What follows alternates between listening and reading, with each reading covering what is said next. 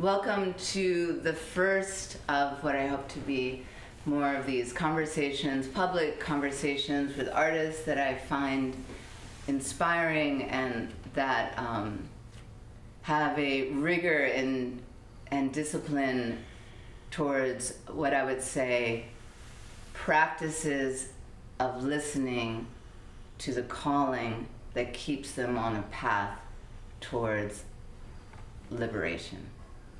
And they all use their art practices as a way to, like as a tool to recognize where we're at, you know, in terms of our humanity and our happiness. And I shared in some of my posts that I personally find these moments of connection, real connection, as a way to be generative in a different form, not just in the kind of solo practice that we have, and then maybe the collaborative practice that we all share, and then there's the community practices. So I asked these three wonderful artists to join me in discussing a couple of ideas that have been on my mind. But first, I'd like to introduce each one of them, and I'll start with Rochelle. And Rochelle, will you share with me and the community how you identify as an artist, and a little bit about your theory on practice, very specific to creation itself? Totally. So I am a dancer choreographer and a doula or womb worker, and I have a lot of other healing practices that I weave into that work, and that is kind of like the crux of what I reach into. I'm also from Memphis, Tennessee, born and raised, and my family has lived in the Mississippi Delta and Memphis for many generations. So a lot of how I work is mining into the culture of the Mississippi Delta, the culture of the Black South, from like foodways to just like being with the medicines my people have developed over the course of centuries to move towards liberation. And yeah, that's those, like the songs, the dances, the ways of moving, the ways of gathering, the ways of speaking, even like the way we talk in Memphis. Like I have my like New York City, you know, accent now, but there's a way of like, that's part of the embodiment for me of being Southern and Black, and I reach for that a lot, and also the honoring of my mothers in particular in that lineage.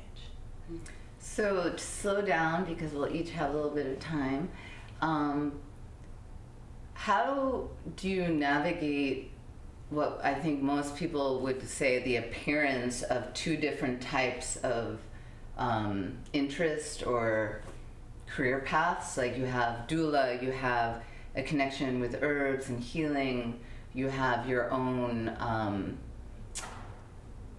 commitment to connection to where you come from, and then you have the physical practice of dance and song. I think my question to you is like, how do you weave those together, and what are the questions within this? Like, what are the questions that you're asking when you work?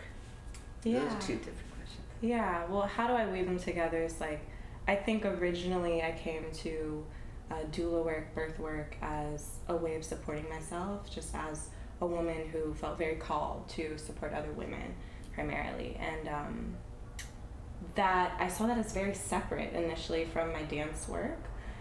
And it's only in the last like couple of years where I'm now like, oh, there's actually no separation. For so long, my clients would be like, so can we like, tell me about the dancing? Can we do some dancing and all the things? And I'm like, I don't actually know, because in my mind, I hadn't integrated those, I think. And so that's more recent, that integration, where now it's like so much of the movement I offer is centered around the womb and around, helping women root into and access the power within us in that way. So I think that answers the first question. What was the second question? No, I think you got it all in there. I think you got it all in there. Yeah. Thank you so much. I'm gonna go to Jamila because we were in the South. So it's true. True. And my same question is, would you introduce yourself and your practices that you do? Yeah. Well, I do a lot. I feel like, but I'm also happy to be in good company in that way. I'm an interdisciplinary artist. I think my introduction to art was probably through painting mostly and music. I sing also. I still sing. I grew up singing and painting. I still do both. But I feel like I was a pretty shy person when it comes to entertainment, and I kind of found my way to performance from being shy. It was like, oh, I don't have to look at people or dance for them in a way that I don't want to. I can look at the moon and call it a work, and it is a work. So I kind of found my way to performance through that, and through performance, I really kind of delved into installation. And so installation work is probably like the biggest part of my practice now. I'm obsessed with objects and meaning and the history of things, the history of places, my familial history, ancestor work. And so I'm constantly trying to gather the pieces to make it make sense for me. And I think right now, that's a big part of what's happening, is like finding home, redefining what that means when you're not actually there, and maintaining relationships when people have, graduated to the next plane. Like, how do I still receive guidance? How do I still maintain the love of my grandmothers and grandfathers and all my ancestors? Like, how do I stay in touch in a way? And I think that's my work. It's just trying to maintain an open channel, but also providing a space for other people to do something similar, or I guess, spaces that help people heal, or, see, just rest is a big part of my work. I rest a lot as a way to think, or to I'm really into non-action, where I just lay down in the studio, do nothing for a few weeks, and then something happens. Do you see we're all supporting you right now? We're like, yes. I want to be in that piece. Yeah. Well, I have a specific question about the relationship with object, because I have a collection of a vocabulary of objects that I'm working with. Mm-hmm. And so I'm curious where you feel that history lies in the object, and how do you form? Is it a listening practice? How do you animate that relationship with objects? Like, why and what and how? Right. I think some of it is super personal. My grandmother was a collector of handkerchiefs, and slips. She loves slips. Both things of which I now have in my collection because they were hers, and so I have them. My grandfather kept all his license plates, and just these little sentimental things that people do, and I think I started collecting those kinds of objects to remember them, or have a way. But also objects from stores too, heavy into altars, which I'm sure is not a surprise to anyone in this space. So I'm always kind of thinking of vessels and ways to make additions to those kinds of pieces, and spiritual practices. Thinking how else can I answer that question? And then sometimes I think I just get lucky and something comes to me. I was walking to work the other day and found a hawk feather, and now it's my favorite thing. So sometimes I think I'm just open to receiving those kinds of gifts that kind of make up their own meaning in my life. I don't think I always am aware of why it's happening, but it happens a lot. I just got this image of your specific art practice, almost this rope or handrail, and you're just like following it forward. It's a different relationship of like, I am the maker, here is my clay, I will manipulate this clay and create, or I have an idea. That idea of where the spirit comes from and ownership of things, and the fact that I appreciate this doing nothing practice shifts that relationship of the maker and the receiver and the object subject stuff. And yesterday was Martin Luther King Day, and there was different sides in which people were responding to that, and one of them is like, never stop, keep pursuing, never stop, keep persevering. And then I liked, my mom's organization, Arts for Art, had images of him and his family, his life on vacation, and the importance of rest. Yeah. And I was like, yes, that's what I needed to hear. Yeah. And that's like, sorry, one more thing that also inspires me is like, it's not just one thing.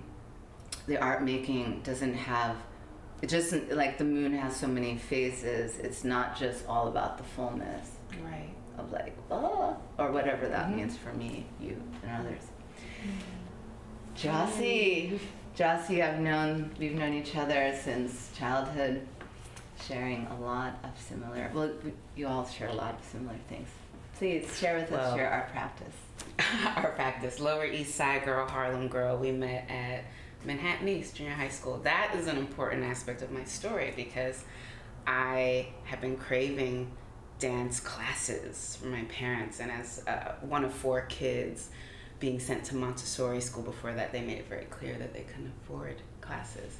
And my English teacher, our English teacher, Mr. Jones, who taught Horton and Graham, right, made it clear to my mom that I could do scholarship programs all throughout New York. So that's part of my origin story as a dancer, and I cherish it so much. So I'm a dancer and choreographer. I'm also an anthropologist and writer, and I am also a doula. I've been a doula for 19 years, going on 19 years next month. February 23rd. And I am a designer of things, earrings, bags, clothes, and I'm a mother, a 12-year-old. And so my practice started working as a dancer for companies, really striving, just wanting to be a dancer, to experience what that's like to be able to live an art form that I felt I was always struggling to do. But the anthropology aspect of it, when I was in college, I went to Brazil and studied Orisha dance. So talking about the information that the ancestors want us to know. I was inspired to go to Barnard because of Zora Neale Hurston and Ntozake Shange and, the Catherine Dunham. So I was like, dancer, anthropology, yes, we have to understand why movement is such a part of how I was raised, and it's taken for granted, but I'm fighting this study to be this trained dancer. So I think navigating the anthropology and the connection to my lineage really strengthened me for later on, like how things were connected later on. But I did tour for years as a dancer, and then went back to Brazil to learn the language, and then ended up living in Italy and working on television as a dancer. And that experience really is important to my current practice because being an expat for almost a decade allowed me to be whatever kind of Black person I wanted to be. And as a New Yorker, uptown, downtown, boarding school, why you talk like a white girl? All of that, I got it in so many different ways, and it wasn't until as an adult and an artist I could be any kind of Black dancer, any kind of Black person. Nobody knew. I could wear my hair any kind of way. Everything shifted for me, that experience, in terms of how I embodied owning my art, and not just being what I felt was a pawn, because it was like the Ailey world or like the Momix, Pilabolis, like downtown white dance world, very, very different. But I'm grateful for those experiences because coming back as a mother, another part of I think what's come into my practice in terms of making work on film was making forever work. Having toured for years, internationally, and knowing that one, a lot of people I loved, I couldn't share my heart and my dance with, and two, I was performing for the other all of the time. Mm-hmm. And then I lost my brother in a motorcycle accident in 2012, and that's when I said, I'm doing only work on film that can be disseminated and can be shared. Obviously, I still am a performance artist, but it was really important for me as someone who picked up a camera at 13 and have always had like a relationship with photography and film. I was not being documented well. I was that little brown blub in the VHS tape, and you know, the art, who I was as an artist was not archived. So I became interested in how we archive our art, but also how we archive our path, our history, our lineage, like what we're translating through our work. And so a lot of my work since then on film and as a mover, as a performance artist in site-specific spaces has been about mothering, because of my daughter being part of my work a lot, and also about almost like awakening a reclamation of information that we all have, so that by the time we've had that experience together, we're more connected, the collective, and I think we're all translating information for each other. And whether it's through, because I do a lot of vocalizing in my performances as well, I sing as well, but I'm not a trained singer, but it's always that moment of impulse of what's coming through me is for everyone here, because they're gonna bounce it back in a different way. So that's what I love about performance, but I also am working more with how to use the medium of film, use that the way that we are sharing information on screens even more, to have like this constant daily reminder of our need for a connection to the earth for survival, not in this like poetic way. You know, I'm obsessed with mushrooms, and I'm obsessed with grounding. I'm obsessed with hugging trees, and, you know, and making that, you know, I'll come and I'll put some leaves on the stage, you know, I'll walk on the stage and then all of a sudden, dirt! Let's just get some dirt. So, you know, that. She loves dirt too. So, yeah, I feel like sometimes it feels really basic. It's like pretty, you know, ABC, come on. And but the fact that we as colonized people, stolen people, people compartmentalize into these spaces that we live in, these boxes, these cement boxes on this earth. Sometimes it is a really radical act to take the earth into a room and make it a performance and say, we have to remember something. So I find myself doing that in my performance work and with my film, searching for the messages that are coming through to really just translate what needs to be said over and over again. The art that we're creating is the art of not just self-liberation, but earth salvation. Ooh. Word. Earth salvation. There's a bookend. Yes. Yeah. There's a recorded because I didn't say that. Yes, you did. I loved it. Thank you. Mm-hmm. So, I think I have at a crossroads.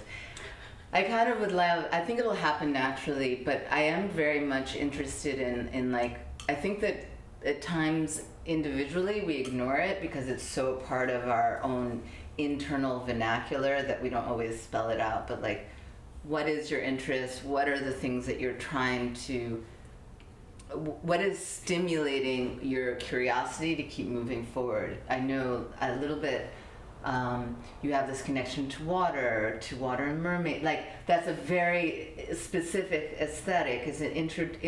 And I think each of you introduce an aesthetic in a world that interests me. Like, how do you use that group of material to create story with? Because I use different material, and with that material, you know, oh, that's a Miriam place, she's throwing gravel, and, you know, or, like, why Miriam in your gravel, and why the tarps, and, you know, but those objects, why I was asking, like, I have my vocabulary right now is like vessel and vase, and trying to see if I can listen, can I leave a message in that vase, or did somebody else leave a message? And it's very playful and very kind of stretching the way that I am hearing the other. You know, like in which forms do I experience the mystical or the artistic muse coming through? And I do. Like, I love vases, and I know that there's a history of the vase as the form, as the female form, as the container. And that you'll see that in Buddhist, what do you call it, imagery, and other, I'm sure, many other cultures. And rope is important, and that tension between, you know, rope to me is like something to lynch somebody with, hang them from a tree, rope. Also uterus, umbilical cord, rope. Also something that I want to be tethered to. It has all these paradoxes, and I enjoy learning from those things. And we all have our flavor. When you create, it will be a Jamila creation, Djassi, Rochelle. And so, paradox. please, like go in. That's helpful. I feel like I do feel like as interdisciplinary artists, maybe that's a lot of what we do.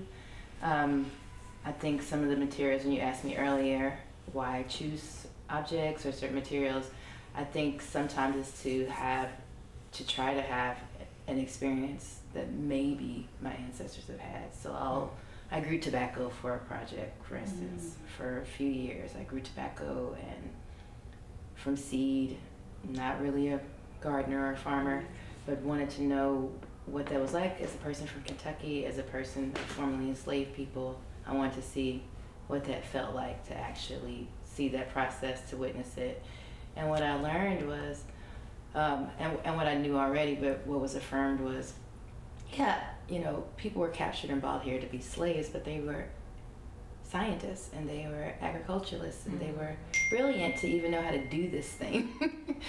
And so from that experience, you know, I grew this thing, I made performances with it, and I also made paper from it and objects from it. So it just kind of kept materializing in different ways until it finally became something that I could actually hold. Yeah. So thank you. Yeah, that's it. So like a sad thing into like another kind of experience. I have something so similar where I did actually the same thing with cotton. Dope. And I'm from Cotton, King Cotton capital. There's some up there. And so for me, my family's history is like really interwoven with this relationship of being enslaved with cotton, and cotton fields still surround Memphis whenever I go home and I leave the city. So I grew the cotton and I made a dance ritual honoring that relationship, and also the ways that we worked with the plant medicine ancestrally. And the fact that like a lot of enslaved African women were working with cotton to maintain their reproductive autonomy, even in these like dire circumstances. And that to me, I was like, oh. And then I had these moments too where I was traveling and I saw cotton growing wild in the Caribbean, and I was like, oh, I don't have to attach these ideas of what this plant is to like that I've been raised with, this like honestly trigger point of being like, ooh, cotton. So the paradox also of like shifting that. I love that you brought that up, and I'm going to bring in the intergenerational, because I have this bunch of cotton to show my daughter what it's like, because it wasn't until I was an adult that I actually physically, I don't remember where I was, probably the one American tour I ever did with one company, and I actually saw cotton grow. And then these last 2 years, I was able to live for several months a year with my daughter in St. Croix, the Virgin Islands, and on the pathway to showing her where my grandparents used to live when they retired there, up this place, this road, there's a bush of cotton. Fascinating that my 10-year-old could see what that's like, and then I would talk to her about like, this is what it means to pick cotton. But I think because it had so much stigma attached to enslaved Africans in our history, I never even wanted to have a relationship with it, but it completely shifted in these last 2 years being on the island and passing these kind of picking it with her, and then being like, so we're gonna make something, and taking it home and combing it out and playing with it, and just it's free, it's there, it's what is that, to have that connection with the earth, even that sense of that being able to climb a mango tree, pull over on the side of the road and get her free fruit. That experience was really important, because it gave us that connection with the land of not ownership, but partnership. Stewardship. And That are seeing it growing indigenous. wild, or like versus in this like industrial agriculture Or lines of cotton, like that's how I always thought of it. No, it's a bush. Culture, yeah. It's a bush. To see it growing wild, that also reminds us that we are wild. Yes. You know, and that feels so powerful for me, like that juxtaposition. Yeah, I always thought there were like little rows and stuff because you see the pictures. There are these huge bushes out of nowhere. Yeah. I want to distill something for. I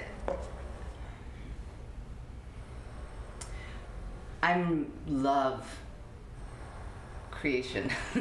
I mean, I'm a big art fan. My family has been super supportive. Your family, a lot of us come from families that are really testifying towards the power of being an artist and the role of an artist in community as vital. And I'm hearing the relationships that you all are sharing to material and growth and evolution and understanding and transference and all of this is like our practices as artists are like a practice of holding the land, like a practice of almost like our own real life docu-series or investigatory series in which we're embodying a practice and then sharing that practice of what can happen when we connect. And I'm missing some words. I'm hoping you can help me with them. But I'm talking about like an interest in identity, history, moving forward in a progressive way by looking at these things and experiencing them, opposed to referring them to something that is separate from us. And that's like, I think the key is like, as an artist, I'm not preaching to anybody on how to do their work. That's the interesting thing, is to be his sideways and be like, whoa, you do it that way? Awesome. But I do think that in some ways, all four of us are definitely looking for ways to, as you said, like, can I touch this and experience some of what they experience and understand the complexity of it, and that it is not a hit, like, is history dead or is it alive? You know, there is this wonderful, I heard somebody speak in conversation, it cannot be found on the YouTubes, but in conversation, saying that it takes many, many years for something to be history. Like, something could happen last year or 5 years, but it doesn't have any meaning for a very long time. You know, and when does something have meaning? And like, how do we work as conduits or portals to keep something alive until maybe our community has done the healing that they need to do? And when I say our community, I mean Miriam Parker. You know what I mean? Like, let's start with myself. I don't want to be so like, oh, I'm not, you know, let's just Miriam, I need to heal. I'm not over it yet. You know, and one of the subject matters was time travel that I was thinking about as an important tool for me to not be nervous, like the really base stuff. In terms of the emptiness of time, the way I experience time, at this time I have to be here, I'm this age, I should have done that. Death, fear, time, how do I access time? How do I be in full blossom? You know, this, how do I live the life? So that's one idea, and that time does not exist outside of myself. And that there is, as much as we can play with our experience of memory and history, we can play with time. And I thought to introduce that to y'all because it's also something that I think is innate in art making, which it becomes portals. Like, I mean, music for me is the #1 trigger. I listen to a song, it reminds me of this. I dress a certain way, or I see myself, you know, like just that people are craving also to work with time. And I don't, again, I'm gonna, call me biased, but art is the most important thing in the world. You know what I mean? And know it. And if I had a message to myself and anybody, like, learn to find that for yourself, because it will be your little own time travel to experience. Practice for me, slowing down, speeding up. What you said. Go. No. Interrupt me. You said about your practice and just being still, and then what you said about just,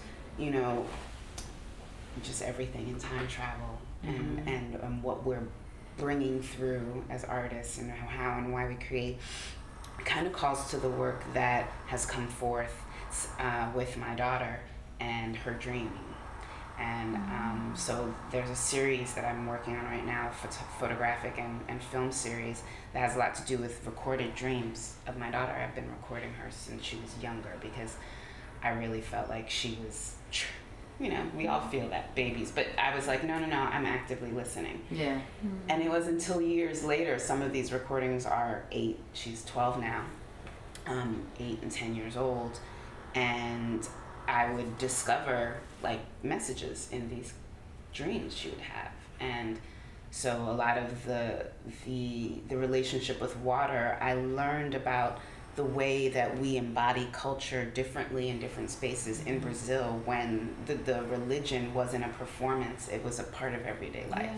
And the preservation of culture that happened through the subtleties of music and dance that infiltrated every part of culture, not just the ceremony.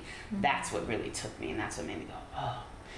So even though I was studying under a priestess of Oshun, who's the goddess of the river, and there's a relationship with Imaya, the goddess of the sea, how I translate my work now is not in the ways that I've seen. Like, I have nothing against the attempts to reclaim something that we weren't taught, but it's like less of a regurgitation of a language and more of like, what is the new way that I'm relating to this thing?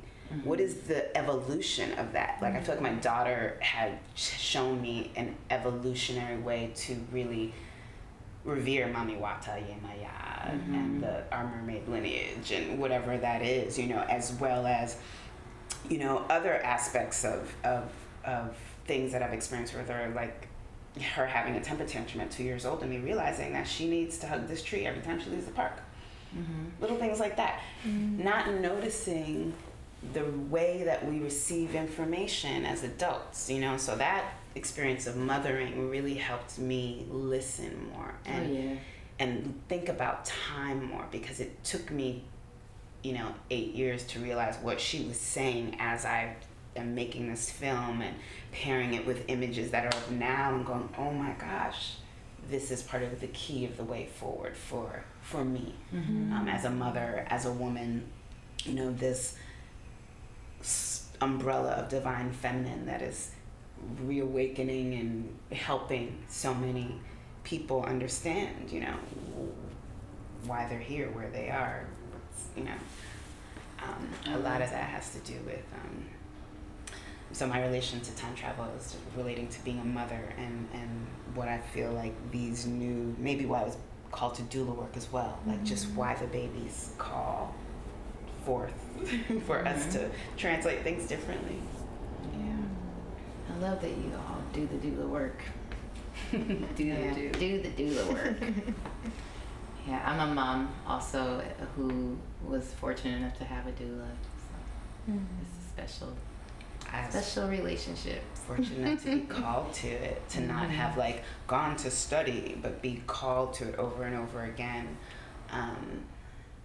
It was a wonderful thing, because I did feel for a long time like my dance and my performance and my, performer personality, entertainment industry was different from myself as a doula, as someone who worked with herbs, even to call myself a healer or whatever. That was something that was very separate. And then while I was in Italy, actually, one of the women that I was working with help me form something I started calling belly ballet, because she was like, well, you're here with the baby, just show me something, you know? Yeah. And then more of that, you know, came through that, the more that we move on and with the earth, with this relationship with earth, like even just telling my clients different things, like, oh no, take the baby outside once a day, or little things like that. So everything started to inform the other. So I think now I'm more confident in sharing things that I think I always thought were just innately me, because it is not. Like, we're getting pushed to doula work, or pushed to dance work, or pushed to performance work, or brought to be mothers for a reason, right? It's all part of the artistic path, I believe. Definitely. I like what you said also, as a question, like, how do we as adults listen? You know, the childlike spirit is more in it, you know? And how do we as adults listen? And I just, my stomach, I just taught this retreat. You were there. A meditation retreat, and one of the things that as I was teaching, I was really sewing it together, which is like a very important unifying experience for me with my spirituality, art, Miriamness, is that we are on a path. And that path has a sound, and that sound is a calling, and that calling is asking us to question the normality of things. That calling is saying that things either don't need to be like this, you don't need to be in this relationship like this, you don't need to be in a house that is too small for you, you don't need to be whatever, all the nagging stuff that's like, there's something's wrong. That calling is asking us to look for the extraordinary. And so returning to, like, how do we as adults listen? I can't imagine a different entranceway into creating a body of work than, all right, what do I need to do right now? Like, how do I begin? Well, what is she saying, or they are saying? What is that calling? But at the same time, you know, to be more vulnerable, that's kind of the idealistic space, and it kind of really does drive me. But there's also this other reality of assuming very little from the world. You know, like, I'm just gonna do my thing, who knows if it's gonna reap fruit or not. Yeah. And I know that the younger generation, they're very concerned about the reaping of the fruit, because it's expensive now. It's it's getting harder and harder and harder to navigate through this world when you are navigating through an inner world. Like, you have you're trying to keep connecting to this, and the world, it feels hard. It's hard. It's very hard. It's hard, right? And I don't have an answer to that for myself. I know that it's, you know, just a matter of making it so they're in it, my faith in what I'm doing, right? But so I don't know if these connected, but the really itchy is that for me, I wasn't assuming much. I felt from my growing up, I didn't belong here. I mean, the white community, Jewish community loved me. My black community was much harder on me. That's my experience. It was like, where all of this struggle, I was like, let me just be as small as possible, really. And I don't recommend that. But that was kind of my way of survival, was like, I am a wall. I am a bucket. That is like, survive by being small. And there was a seismic shift, and I felt like the pain and sadness of cruelty got a fucking internal microphone to my sadness, and it was like the whole world was yelling. And I'm talking about the reckoning of our history that all of a sudden it was like a lid opened from the sewer and all of it came out, and I was not expecting that amplitude. It made me feel all kinds of stuff. So that's a whole nother maybe conversation talk. But my ask, and I really wanted to hear from all of you, was why do you think now there is even an iota of attention to Black art, music? I mean, music maybe, yeah, the dance and sing, but you know, visual art is, you know, for the aristocrat, you know, is this sort of intellectualized world, the whole thing. I'm not going to name it. I'll let y'all name it. But no, but that's how I feel. I feel like there was all of a sudden. You're talking about like after the great uprising. Yeah, I'm talking about this 2020. Yeah. We're talking about 2020, and I'm all talking of a sudden, about like if you have any Black friends, support them. I'm talking about like all the Black visual artists. Getting supported and funded. And this what I'm saying, the insurgence of attention. Not to say that it's real, sustaining, or all that much, and it's, you know, one would say we deserve $1 trillion. It's not about thank you so much. No. I'm asking, what do you think? Why? Wow, I think that's a big question. I know. We can just talk about it as much as we're able. I appreciate it. I think the most clear perspective I have is we've always deserved attention and support, and I think much of our making is highly functional beyond just being for a museum space. Maybe folks are starting to see, maybe it's performative. I think it's largely performative, some of the giving, not even giving, but however the people are choosing to support. I don't think there can be too much of it though. I think it's complicated, obviously complicated. Yeah, that's the clearest perspective I have right now. But also, do you feel the change though in your own experience? Like, not really. Okay. Not really. Cool. But also, that's another conversation about like paths. Like when you went to school, where you went to school, who you went to school with. Like which is a super white thing to talk about, but it's like that's. For an artist, to me, like, it's so freaking formulaic that it just hurts. That's so interesting. You're talking about like dance, like who the not politics. Not even just dance. I mean, just art world. Yeah, politics. I mean, and I do think. I mean, we could just touch on like MFA. Like, do you got one? Do you not have one? What did you do after that or between that? Did you go to a residency? Which one? You know, like I just, you know, just all the gatekeeping that comes with all that shit.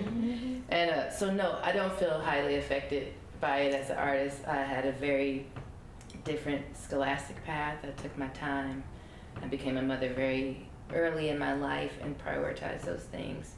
And so I just finished school in 2020. So it's a different way of some of the other artists that I've witnessed and their path. Very different.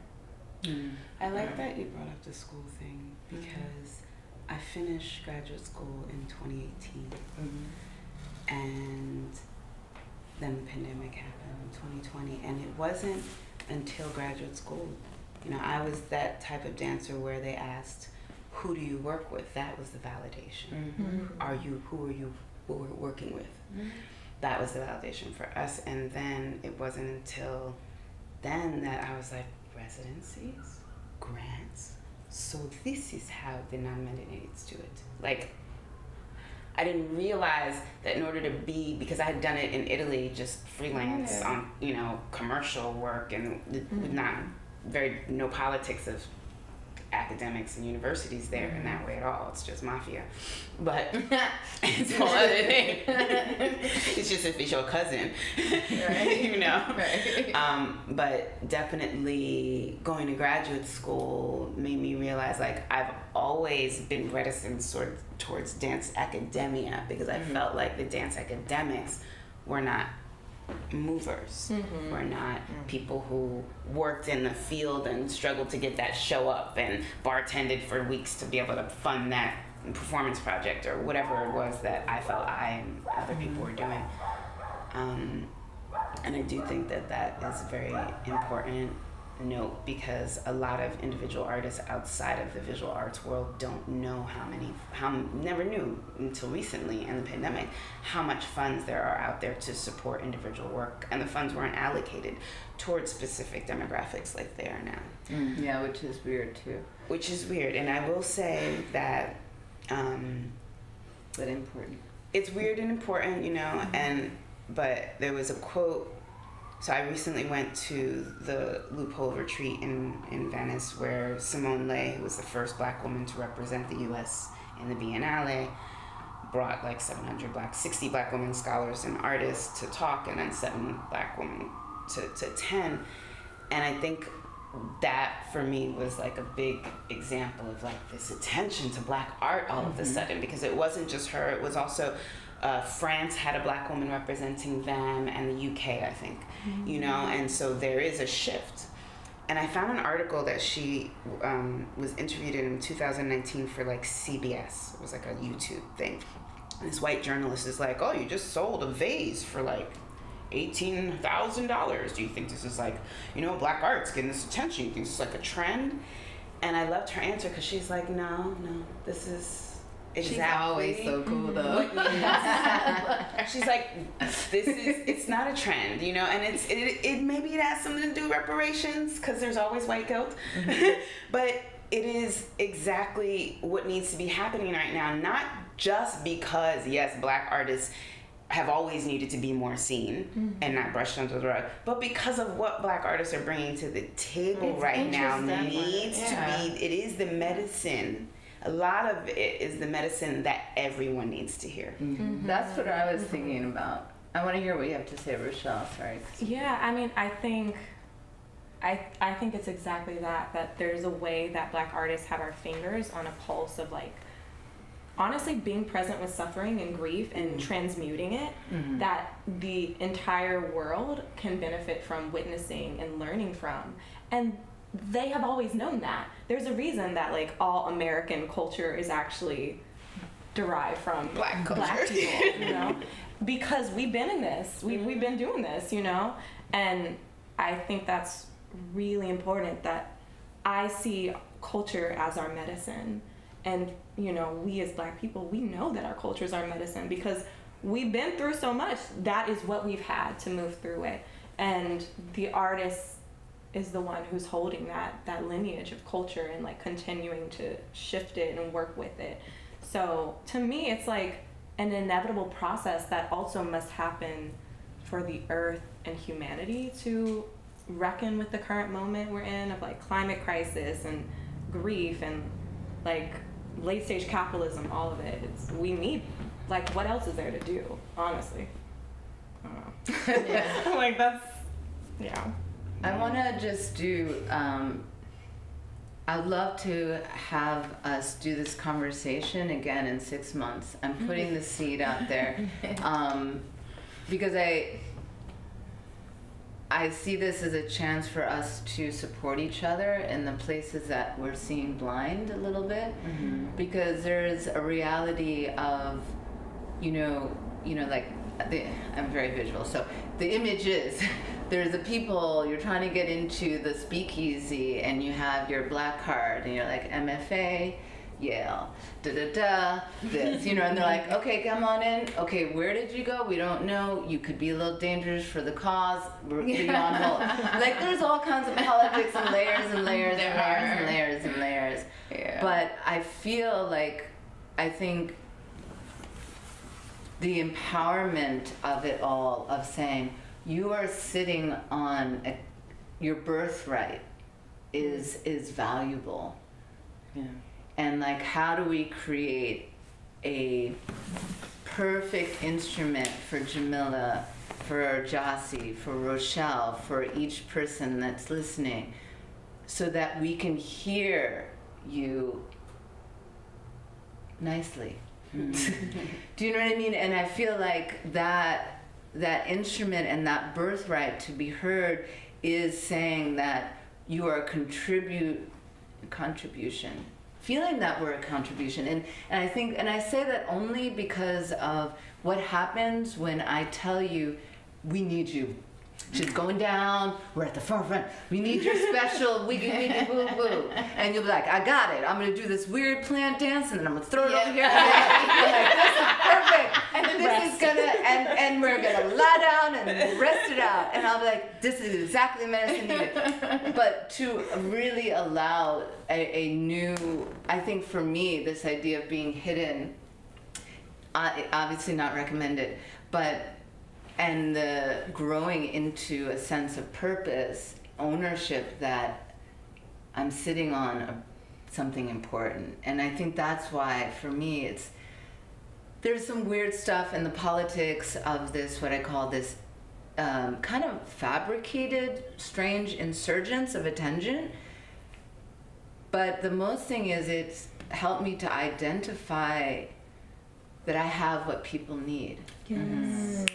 Exactly, and that's what I was just gonna say. And then also taking the final statements, because we're gonna sorry. Just to say, taking this moment in time out of it and talking about time travel. Like, I'm constantly breaking away from my ego, because it's like, okay, Miriam, I guess it's about you. Okay, Djassi, but it's not, because it's your grandmothers coming through, your great-great-grandmothers, your great-great-great-great-grandmothers. Sometimes I don't know what's pushing me towards that thing, you know?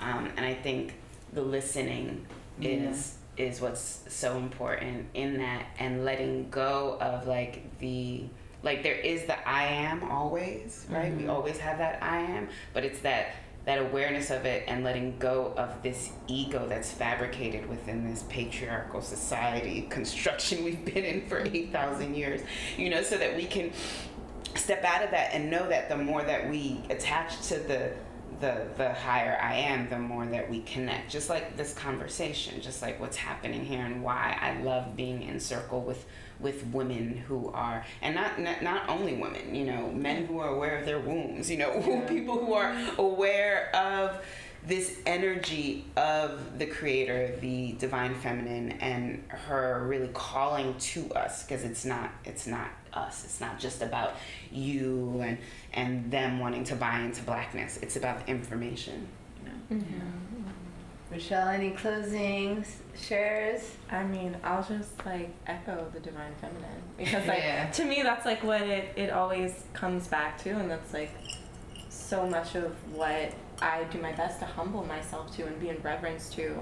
And you know, especially I think a lot about climate, and I think especially in this moment, like, what does it mean to humble ourselves to the earth, humble ourselves to nature in that feminine way. Nice. I'm just enjoying that so much of what I'm listening to with you all keeps reminding me of like Buddhist mentality of poison into medicine and alchemy, and it's like the ability to transmute things. Yeah. So I'm thankful for that. All right. Thank you so very much for joining me. Thank you, Djassi. Thank you, Rochelle. Thank you, Jamila. Thank you. Love, love, love.